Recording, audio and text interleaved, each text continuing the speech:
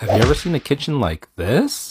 This is a Jayco Whitehawk 26FK. At the front is a fiberglass cap with a window, a battery shutoff, and pass-through storage. At the entrance is aluminum steps, an oversized grab handle. Right when you walk in there's a hanging closet, and a deep drawer. This unit is 32 feet 1 inch in length, 11 feet 2 inches in height, and 8 feet in width. In the living room is theater seating that reclines, and 2 portable tables. Across is the entertainment area with a TV and electric fireplace below. The booth dinette can convert into a bed that will sleep 2 people.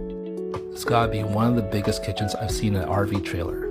Just look at all the drawers and cupboards that you get, along with all the counter space. It comes with a large fridge, a 3-burner gas stove with a microwave up top, a deep stainless steel sink, and large windows all around, bringing in lots of natural light. In the private bedroom there's a 60 by 80 inch queen bed, along with lots of windows making it